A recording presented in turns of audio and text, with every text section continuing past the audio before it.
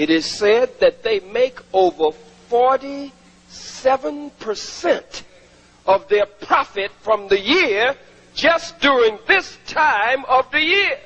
And who do you think they make much of it off of? Us. We go in and buy everything on the shelves.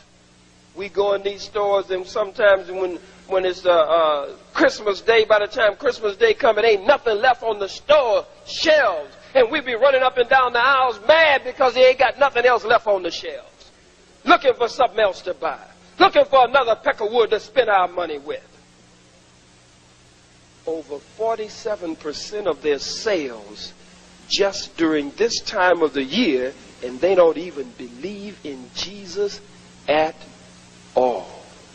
Look at it for what it's worth. First shocker. Jesus was not born on the 25th of December. Jesus was not born on the 25th of December. They have celebrated Jesus' birth. They have celebrated on December 17th before. They've celebrated, even if you will look at it, January 6th before. And now they come to January 25th. Let's take a look at it. December, yes. December 25th, January 6th, I'm confused, but you're going to be confused before I finish. You think you really know what's up. You're going to really be confused when I get through tonight. You will find out before you leave out of here tonight. Hell, you may not even know how old you are. You may not even know what month you were born in. You may not even know what day it is, what year it is, what month it is, and you may not even know what time it is before I finish tonight. So I say December, I say January. Wait until you see how confused these crackers are who got us celebrating this stuff. In his book, African People and European Holidays, A Mental Genocide, Reverend Ishaka Musa Barashango quotes from black historical facts on the life of Jesus. Listen carefully.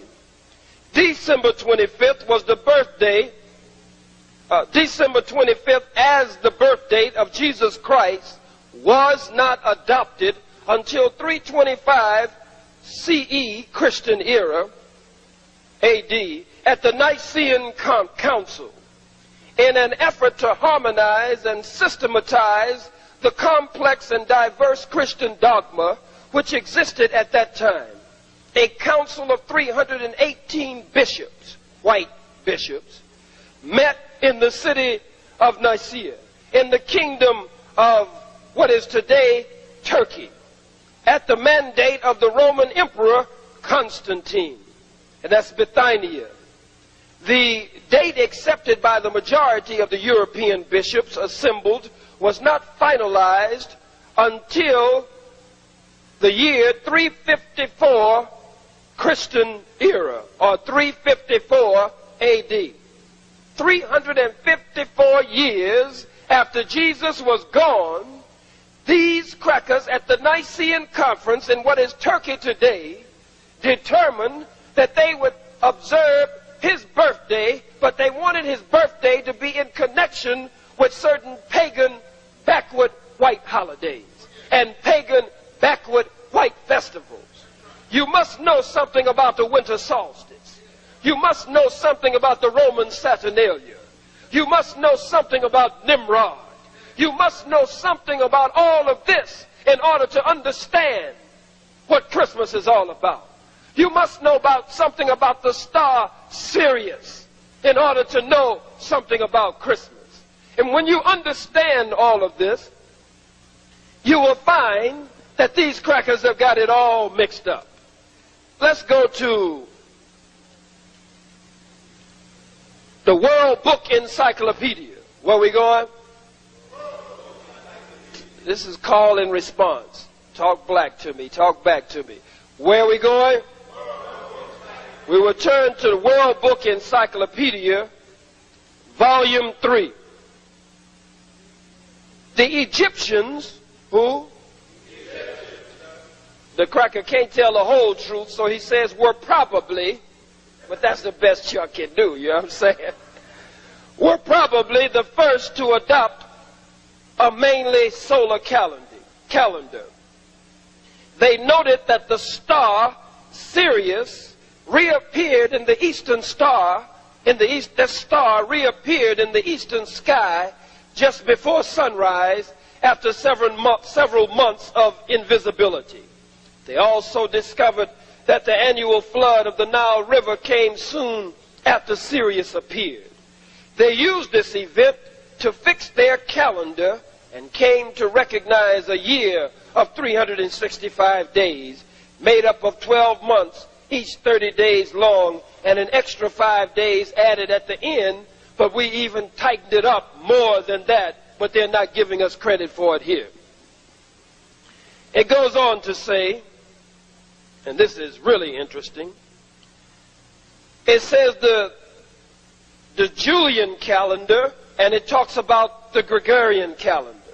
The Gregorian calendar and the what? Julian calendar. By the time of Julius Caesar, the accumulated error caused by the incorrect length of the Roman year, white year, and by the occasional failure to add extra days at the proper times, had made the calendar about 3 months ahead of the seasons. Winter occurred in September, and autumn came in the month now called July. In 46 BC, Caesar asked the astronomer Sosigenes to review the calendar and suggest ways for improving it. Acting on Sosigenes' suggestions, Caesar ordered the Romans to disregard the moon in calculating their calendars. He divided the year into 12 months of 31 and 30 days, except for February, and which had only 29 days.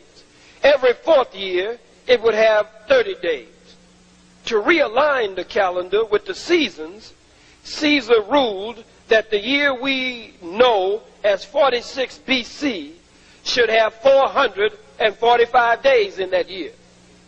The Romans called it the year of confusion. What did they call it? Now listen to this. You with me?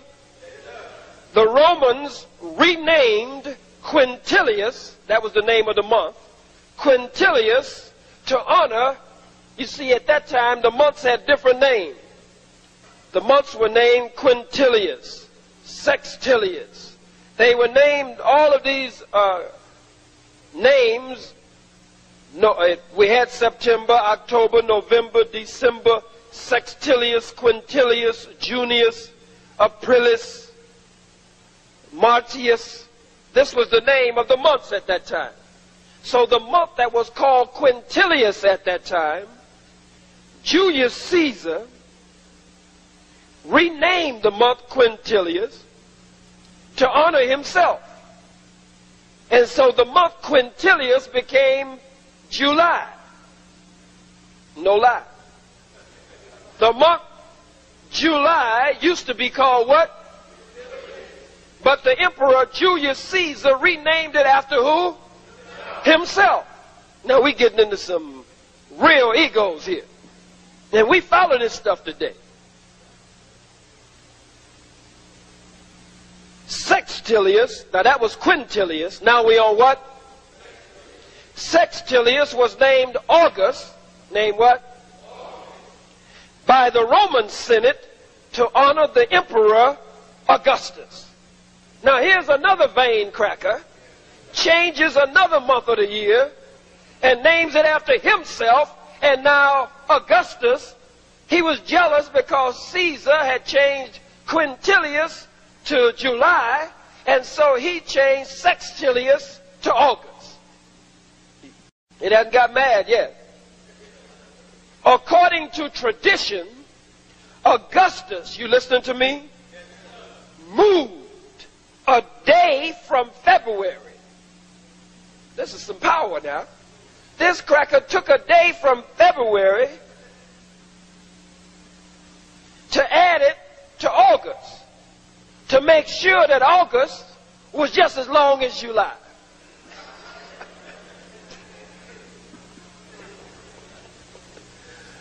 Wait a minute. Before Jesus, they counted forward. Some scholars say Jesus lived 32 years.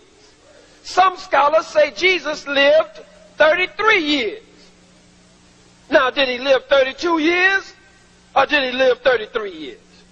After Jesus was gone, they call that AD, they started counting, but they counted backwards before. Then they started counting forward after he was gone. If I seem confused, don't worry about it. They were even more confused than I am. And we all followed him today. They counted backwards before Jesus, and then after Jesus, they started counting forward. So this is the year 1990 what? You sure? 1,993 years what? After Jesus. Is that right? But suppose Jesus lived 32 years instead of 33. Then that would make this 1992. But let's suppose he lived 33 years instead of 32 years. Then it would be the exact year. So the question is, are you 17 or are you 18? Are you 23 or are you 24? Are you 42 or are you 44? Are you 55 or are you 56? That's the question. And which month were you born in? Were you really born in August or was it sextilius? Were you really born in July or was it quintillious? Or do you really know? And every year or every few years the cracker changed the time. He said, gee whiz, from now on, I want you guys to set your watches as of tomorrow at 12:01. At 12:01 tomorrow night, it will no longer be 1 a.m. when it normally was 1 a.m. It'll now be 2 a.m. because we're saving time.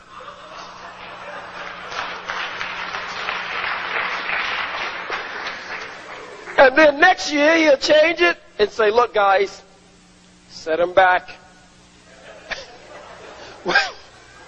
We don't need to save anymore. We've saved up enough time. Then 2 or 3 years will pass. He'll say, tomorrow night, as of 12:01, set your watches, guys. This time, 1 hour back. Instead of 1 a.m., it'll just be 12 midnight. Or instead of 10 a.m. in the morning, make sure you know that it's really 9 a.m. I know a few years ago, it was 11 a.m. And then we went back to 10 a.m. So the question is, what time is it? What time is it? Then he named the days. Sunday. Monday. Moon day. Huh? Here we tripping on the sun and the moon days. You don't know what day it is. We don't know what time it is. We don't know what year it is. We don't know what month it is. You don't know how old you are. I'm not going to get into we don't know what our names are. Have lost our names, our language, our religion, our culture, our God, our folkways, our mores, our norms, and most of us have lost our mind. So anything I say up here tonight, you can't offer no argument. None whatsoever. We have to depend on the divine intervention of God Almighty to get us out of this thing, because this devil has got this thing mixed up and fixed up. He got it hooked up. And he's trying to get an extension of time. He's trying to fool God that his time ain't up. Can you get ready for that? He's trying to fool God. Change the calendars. Change the time. Change their names. Even go into a month and take days out of the month and add it to another month. And just juggle it around the way he wants to juggle it around.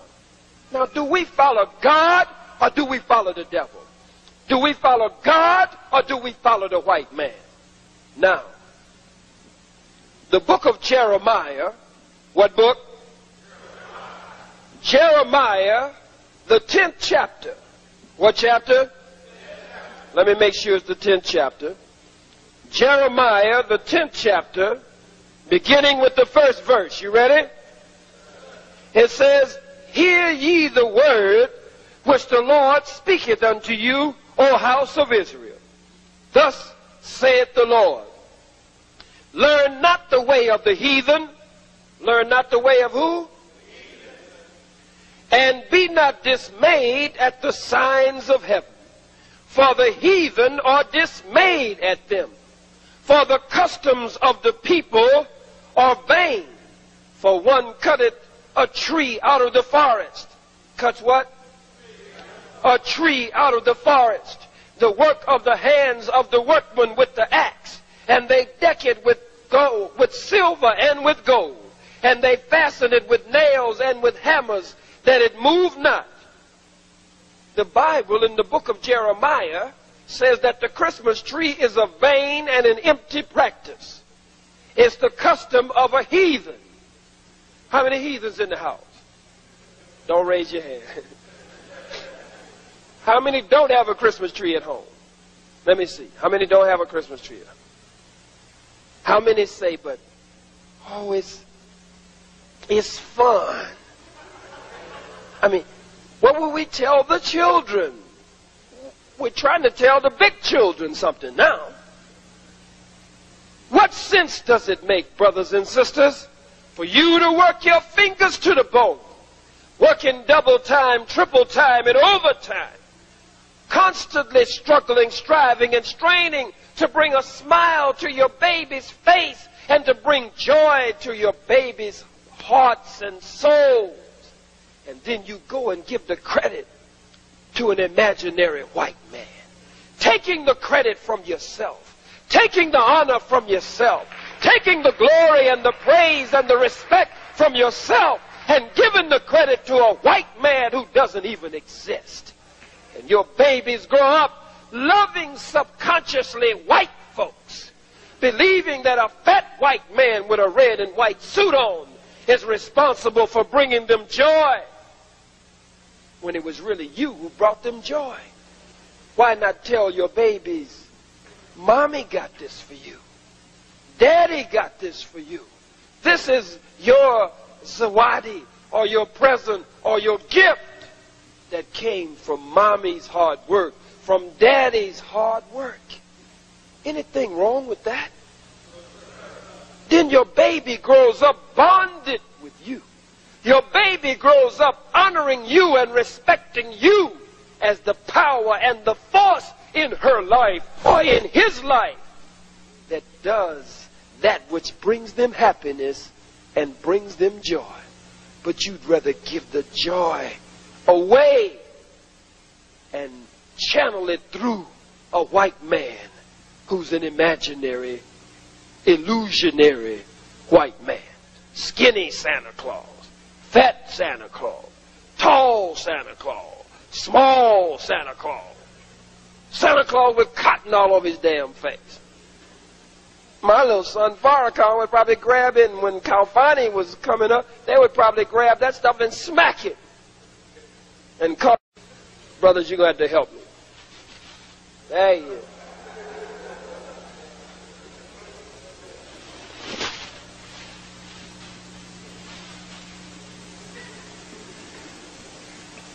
He's supposed to have some flying, turn around the other way. Oh, he got him on both sides. This is double trouble. He's supposed to have some flying reindeer. This is supposed to be Rudolph. What kind of merry madness is this? And you tell your babies these lies about a flying reindeer. They will come down a chimney and you living over in Fort Greene.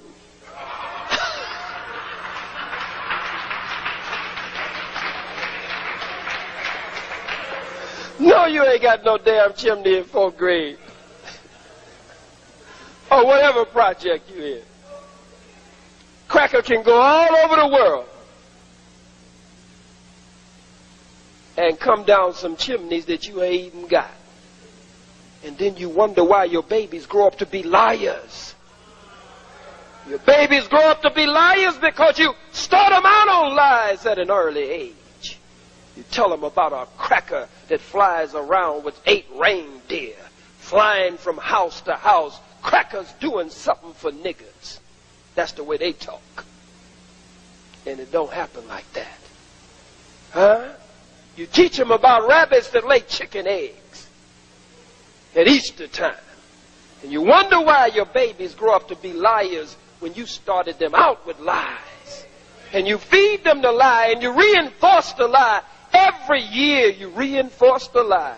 Even all during the year you tell them that a white man is going to come if you be good. Santa Claus is going to bring you something good. What a fool you are. Nobody in here. It's the fools who didn't come. Nobody in here.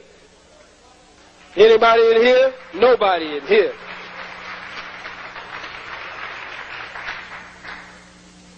Look at this cracker. Got a bag full of gifts. One bag, and it's full enough for everybody. Over 5 billion people on the face of the earth.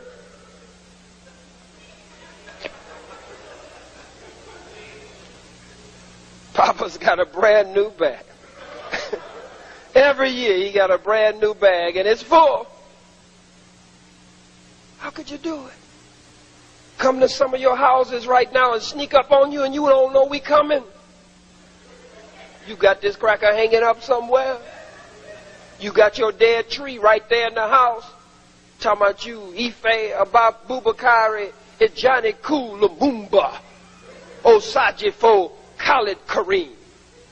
And got a cracker Christmas tree in the middle of your house. What's the matter with you? What is wrong with us that we will follow these people to this degree? The Most Honorable Elijah Muhammad and the Honorable Minister Louis Farrakhan ask us the question, whose Christmas are you celebrating? Whose Christmas are you celebrating?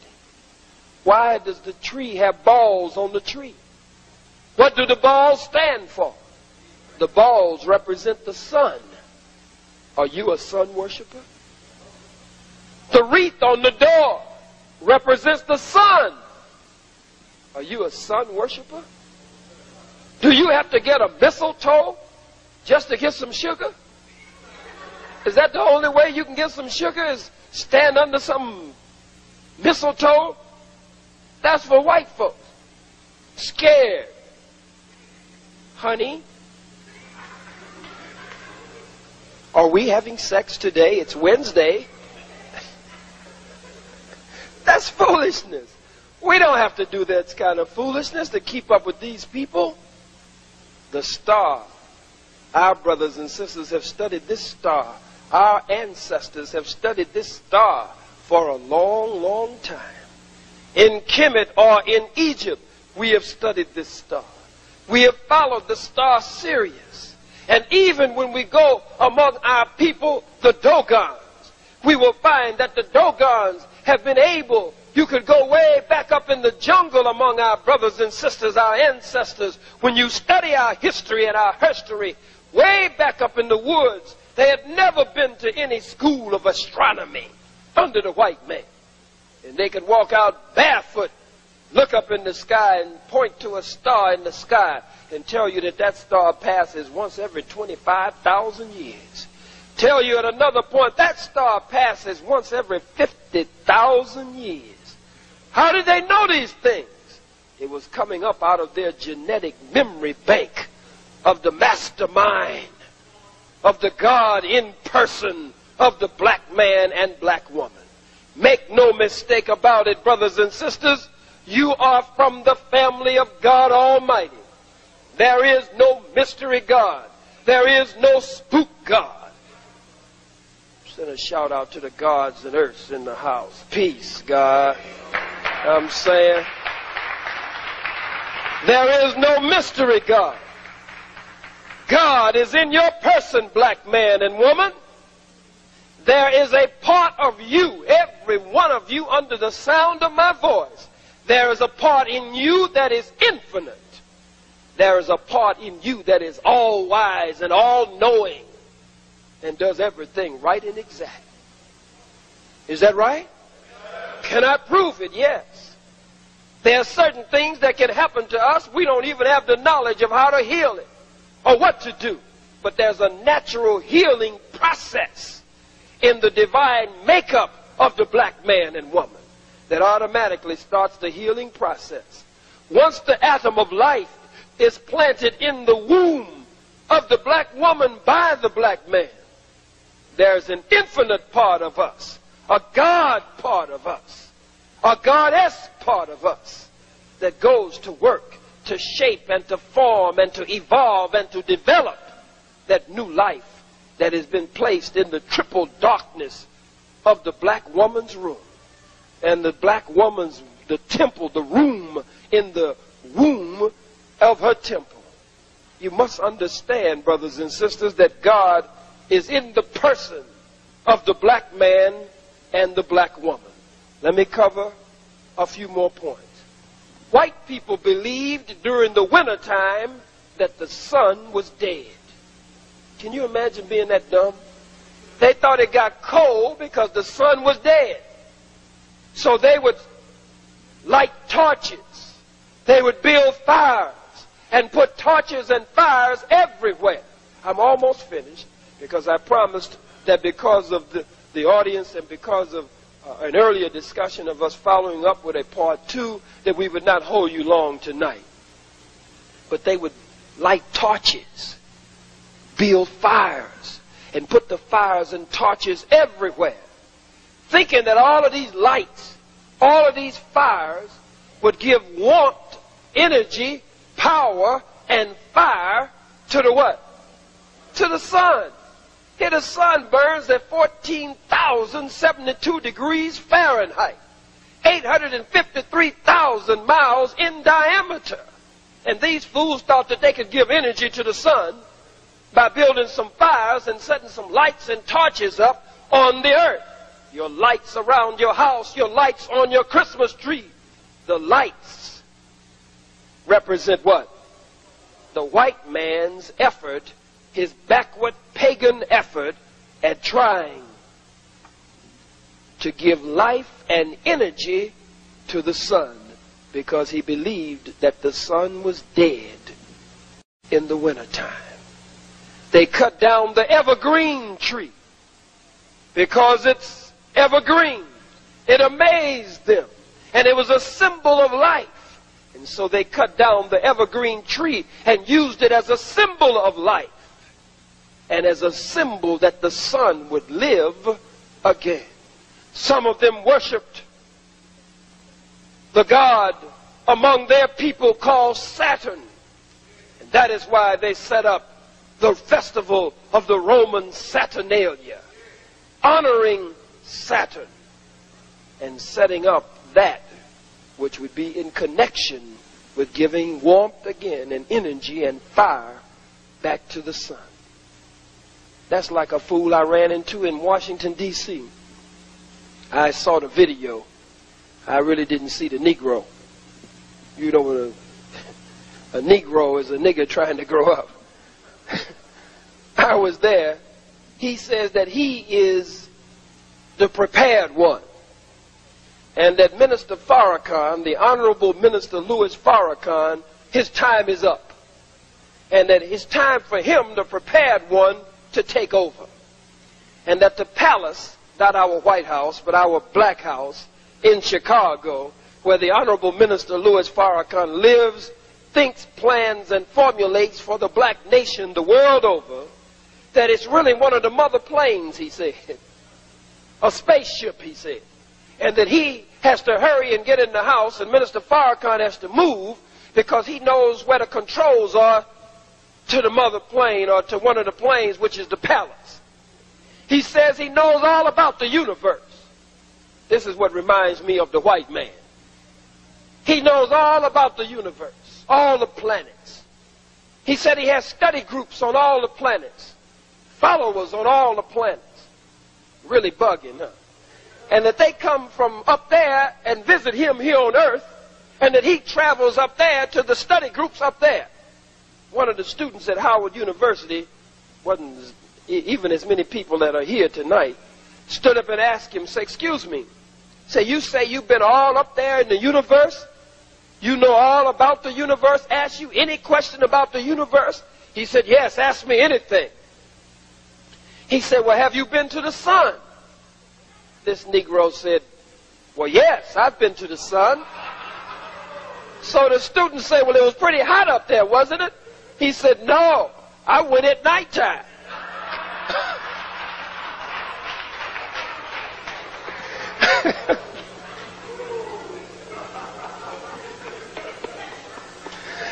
This is how smart the white man was.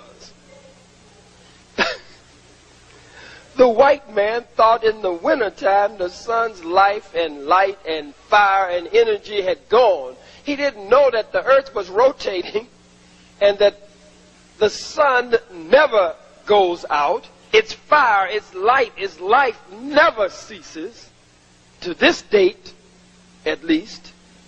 So he would build these fires, and that's where your Christmas lights come from today. And again, that's where the balls on the tree and the wreath on the tree and the symbol of the evergreen tree being a symbol of life comes from. Now, brothers and sisters, just a few more points, and maybe we will take one or two questions and wrap up. The Holy Quran teaches us that Mary and her baby Jesus are a sign that God Almighty has made Mary and her son Jesus a sign. What are they a sign of?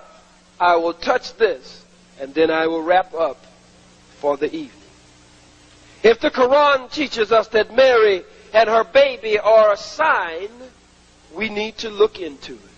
First of all, brothers and sisters, virgins don't have babies. Did you hear what I said?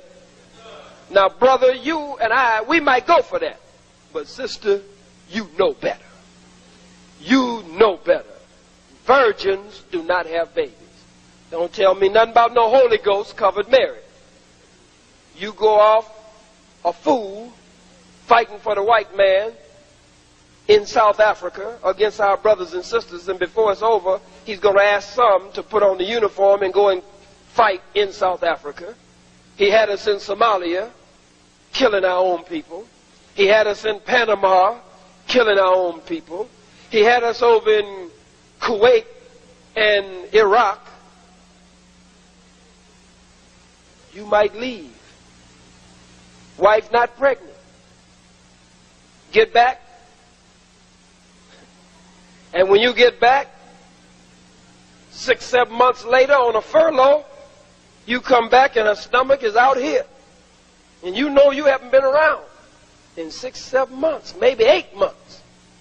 And she meets you at the airport and she's just as happy as she can be. And you looking at her stomach sticking way out. You ain't too happy, brother. And you ask her, and just as you get ready to ask her, she says, wait a minute, honey. Wait a minute, baby. It's not what you think. She said, while you were away, over there killing black people for the white man, while you were over there, the Holy Ghost covered me.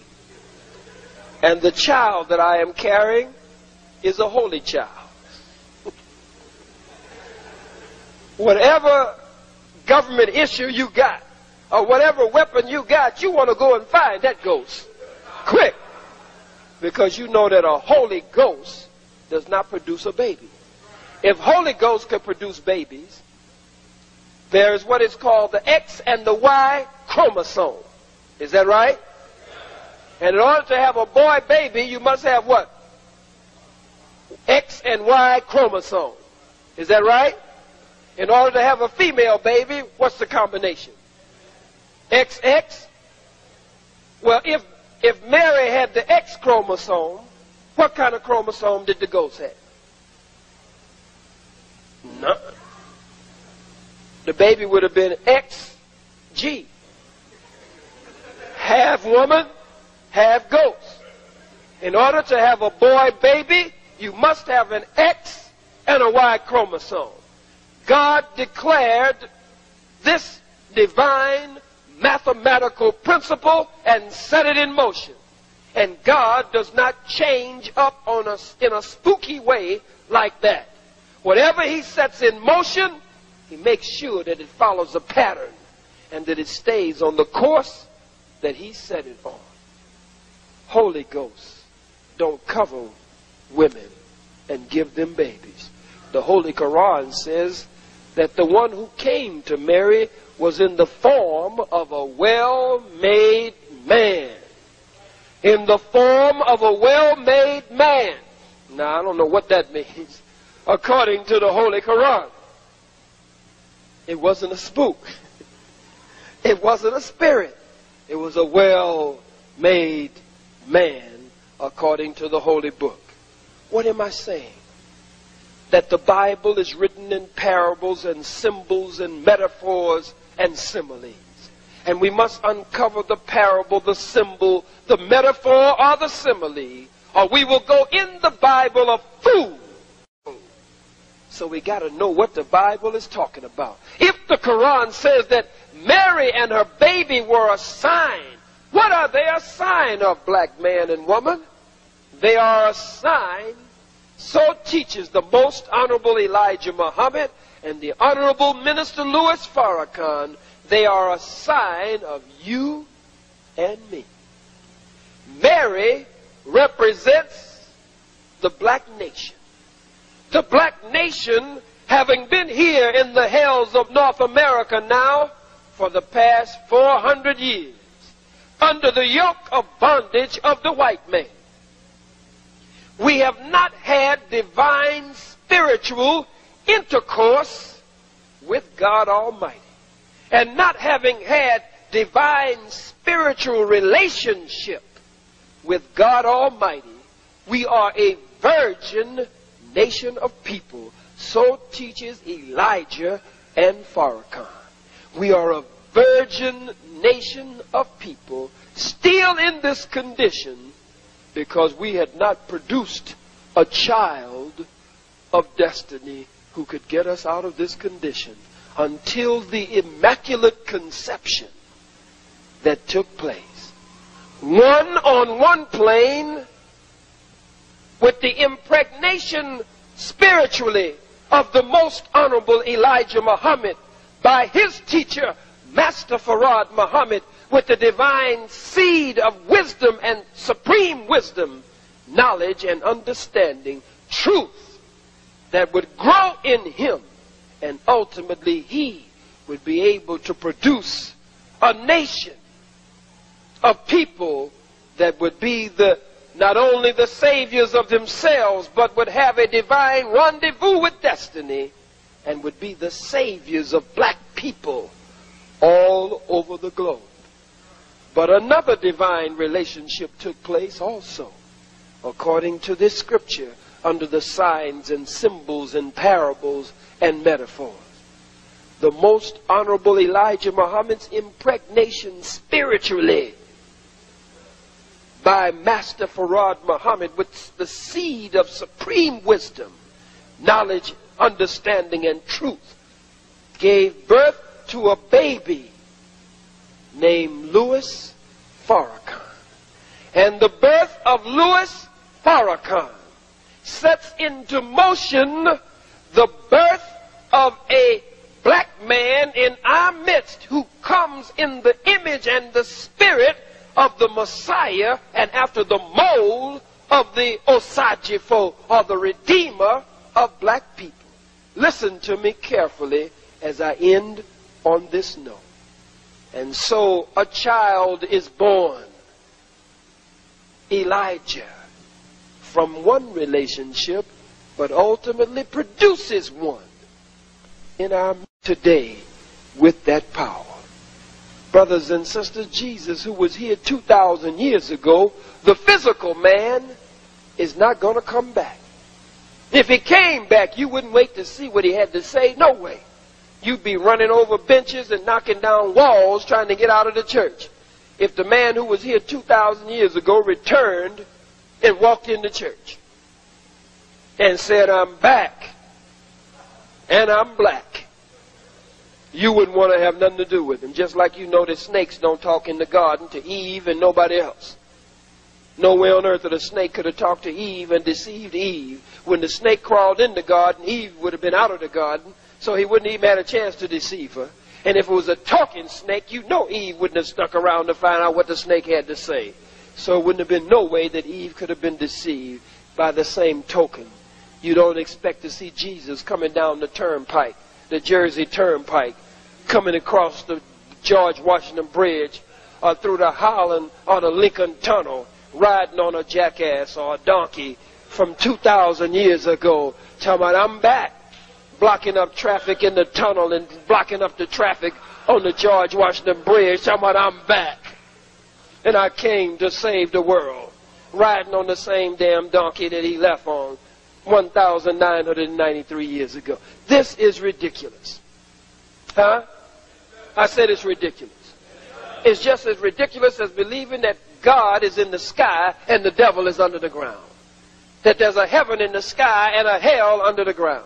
That the devil is some fellow with some red pantyhose and a pitchfork, and he's going to stick you and jug you in an eternal fire and roast you forever. And that God is sitting around, riding around on a cloud with a computer, computing everything that you do every day. Watching you, spying on you, and just computing. This don't make no sense. But this is what the slave master taught the slave. Just like they've sold us rabbits laying chicken eggs, just like they've sold us a fat nasty white man in a red and white suit, they've sold us a pie in the sky in the sweet by and by after we die, instead of something sound on the ground while we're still around. Heaven and hell are states of mind. Heaven and hell are states of being. Heaven and hell are states of existence, states and planes of existence. Heaven and hell are states of your soul and your being. States of your soul and your being. And your heaven and your hell are right here on this earth. The physics law says matter is neither created nor is it destroyed. Is that right?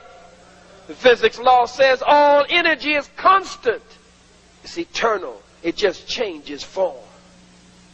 But you think you're going to grow some wings on your black rusty back and go flying away up in the sky somewhere.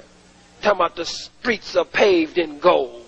Don't you know as broke as this cracker is, with an over $4 trillion balance of payments deficit, if it was any damn gold up there, this cracker would have got that gold and been gone with it a long time ago.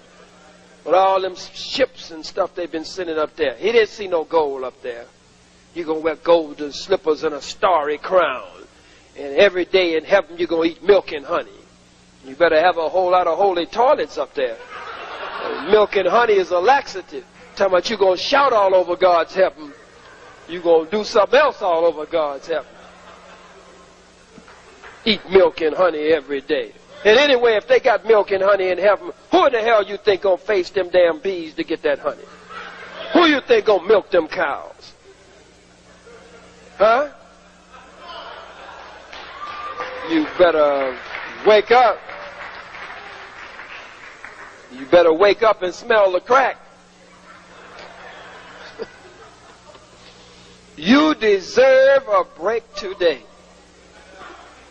You deserve a break today from all these lies and the falsehood that the white man has given to us. Brothers and sisters, Jesus is indeed coming back. Jesus has returned. But it is the mind of Jesus. It is the spirit of Jesus.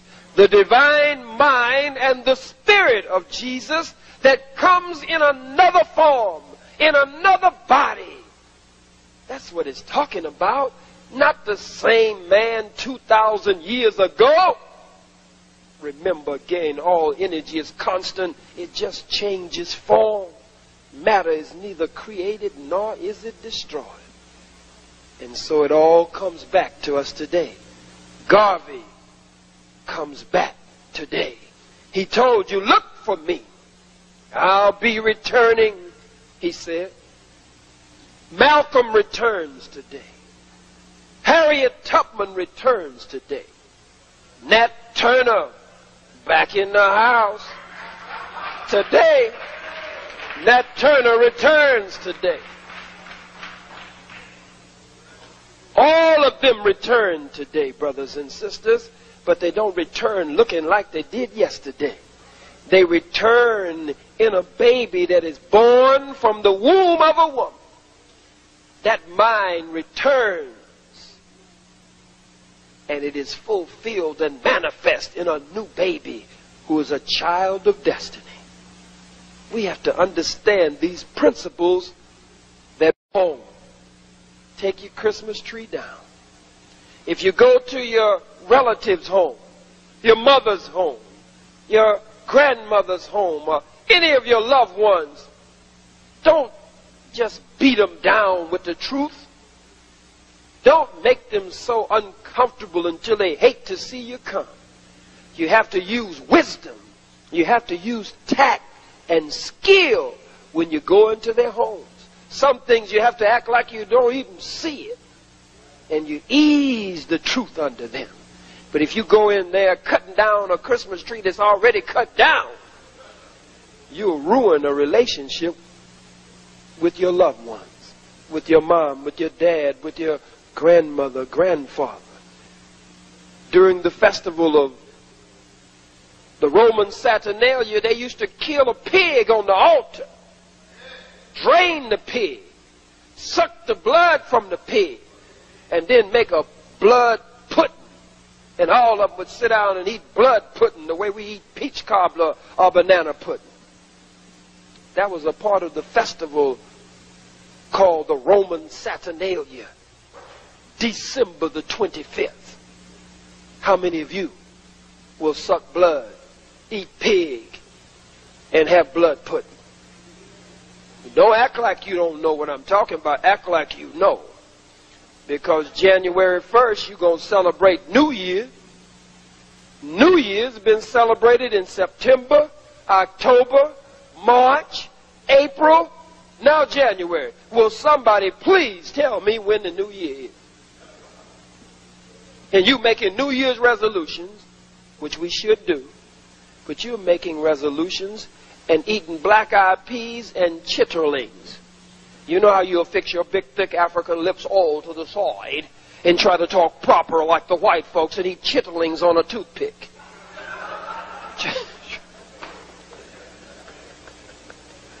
Trying to act like the peckerwood. What in the world can chitlins do to give you a good year? Ham hocks and hog maws. Supposed to give you a good year, that this is a practice for the new year. I wouldn't. Chitlins are the bowels of the hog. The hog is a filthy animal as it is. And then for you to turn around and eat the animal's bowels? That's where he takes care of his business. Through his bowels.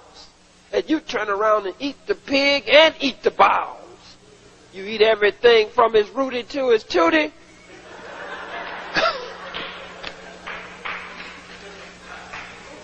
You eat from his tail to his snout. You'd even eat the grunt if you could get it out.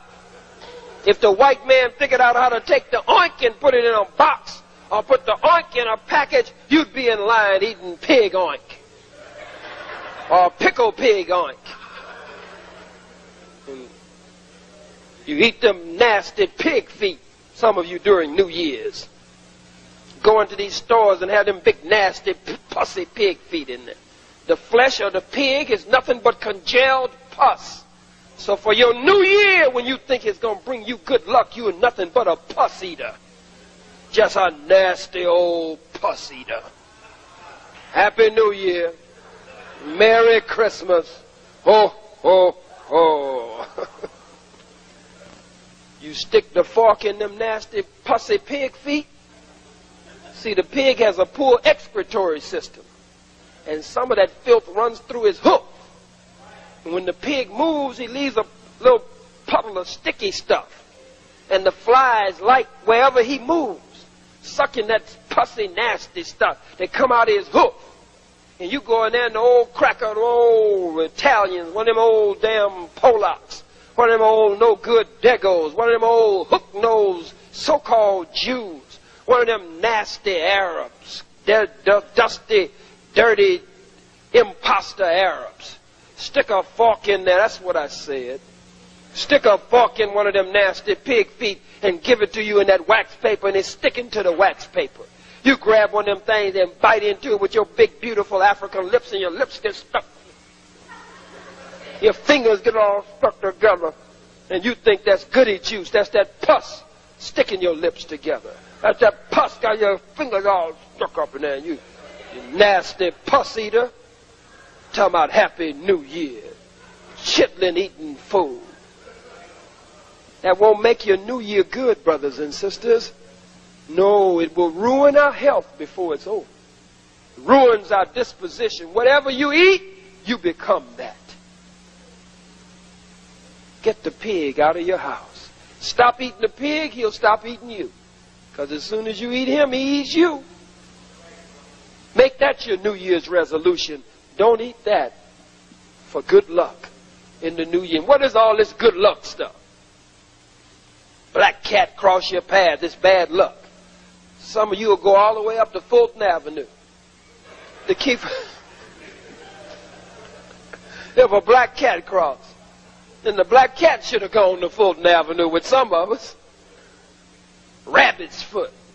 You think it's going to bring you good luck. Hit a damn rabbit, had 4 of the feet. And it didn't bring him no good luck. And you get one of them and think it's going to do you some good. He had 4 and it didn't do him no good. Now he got 3. Different cracker got all 4 of his feet. And you think it's good luck. How could it be better luck for you than it was for the rabbit? Look at it. New Year's resolution. That's where Kwanzaa comes in. Kwanzaa, founded by Dr. Maulana Karenga in California. Founded on the 7 principles of blackness, or the moral minimum value system for black people. The moral minimum value system for black people. Umoja, Kujichagulia, Ujima, Ujamaa, Nia, Kuumba, and Imani. The principles of unity, self-determination, collective work and responsibility, cooperative economics, divine purpose, divine creativity, and Imani, or faith. 7 principles, starting December 26th and running through January the 1st. 7 days, and each day dedicated to the reinforcing of our morals and our values and our culture. Leading up to Kwanzaa, normally the spiritual brother or sister tries to do some kind of fast for purification. As we who are followers of the most honorable Elijah Muhammad and the honorable minister Louis Farrakhan, we fast for in preparation, in purification during what is called Ramadan. Look at it, brothers and sisters. Kwanzaa gives you the edge on your enemy. It means that you are now making a bold step. You're not just stealing away, but you're making a bold step from the thinking of your slave master. And you are deciding that you will now celebrate an alternative to his holiday. No holiday of the white man is good for us. Thanksgiving, no good. Every day should be Thanksgiving. We should give God the glory every day for bringing us this far. But don't celebrate the murder of our red brother and sister who the white man took this land from, and you eating turkey with the cracker, cranberry sauce and dressing, and pumpkin pie. Not pumpkin, because that's what you're doing, pumpkin out. Eating pumpkin pie with the peckerwood. Talking about our forefathers, the Pilgrims, landed at Plymouth Rock when you got hit in the head with the damn rock. Or they landed at Ellis Island, right next to where the Statue of Liberty is. We didn't come as immigrants. We came in the hulls of ships, slave ships, to be made burden bearers for white America. The Statue of Liberty is nothing but a whore in the harbor. Nothing but a whore in the harbor, standing holding her torch, ready to pull her dress up and shine the light and let the ships come rolling in. That's all the Statue of Liberty is. And that doesn't come from me, and it's not vulgar. It comes straight from the book of Revelations. John the Revelator calls Babylon the great whore, the mother of whores, and the abominations of the earth. John the Revelator said, Babylon the great is fallen, it's fallen. She has become the habitation of devils. Of what? The habitation of devils, Revelation says. The whole of every foul spirit and the cage of every unclean and hateful bird.